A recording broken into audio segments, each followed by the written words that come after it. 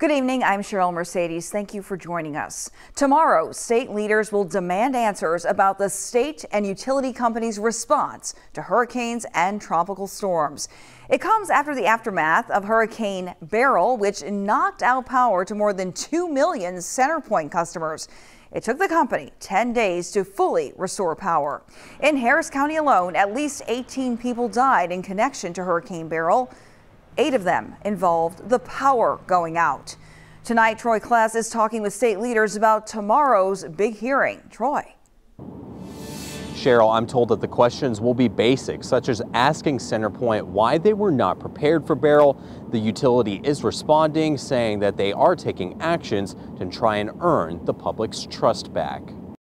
We've heard your concerns since Beryl struck Houston. But I have to tell you, I just think they've done a lousy job. Pointing the finger at CenterPoint after some people say they went over a week without power. You're the last couple of people that still don't have power this many days out from the storm.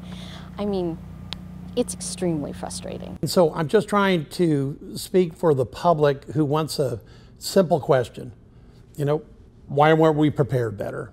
State Senator Paul Bettencourt is on the special committee and says his questions will include why infrastructure has not improved, claiming other utilities around the country have tech that's resilient to storms. It's really getting my blood boiling the more that I see how much has been available for over a decade and why CenterPoint hasn't adopted any of it. Also on the committee is State Senator Carol Alvarado. She says state leaders have received a plan from the utility to address the concerns raised. I want to dig a little bit deeper on some of their plans moving forward. Certainly they're talking about increasing their budget on vegetation, and we're certainly pick apart what they have submitted thus far. Meanwhile, CenterPoint tells KHOU in a statement it's already begun implementing more than 40 specific actions aimed at strengthening the grid, bolstering customer communications, and storm response, such as targeting 2,000 line miles with higher risk vegetation, something that state leaders believe should have already been happening.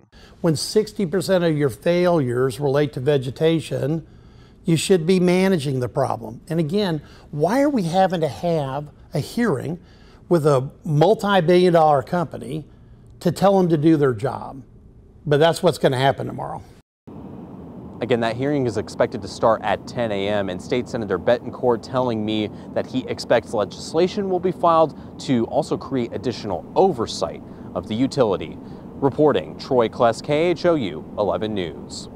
All right, hurricane season is here and lots of folks want to see all of those promises put into action now. Thank you, Troy.